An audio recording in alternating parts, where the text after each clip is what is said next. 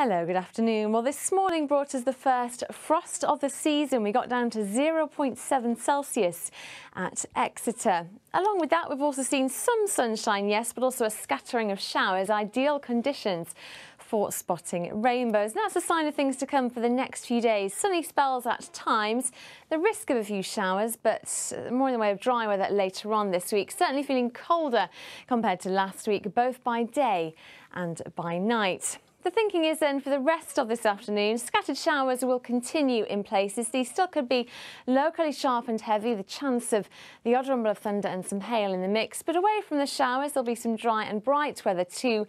Northwesterly winds much lighter than recent days, and quite a cool feel, 11 or 12 Celsius the high for today. The showers will continue for a time into tonight, but some dry and clear weather away from any showers.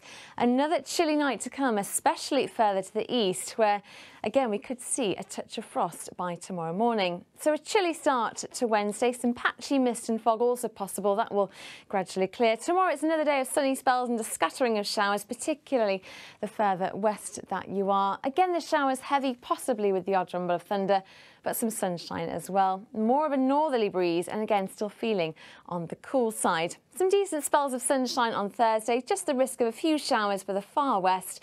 A bit milder though by Friday with more in the way of cloud around.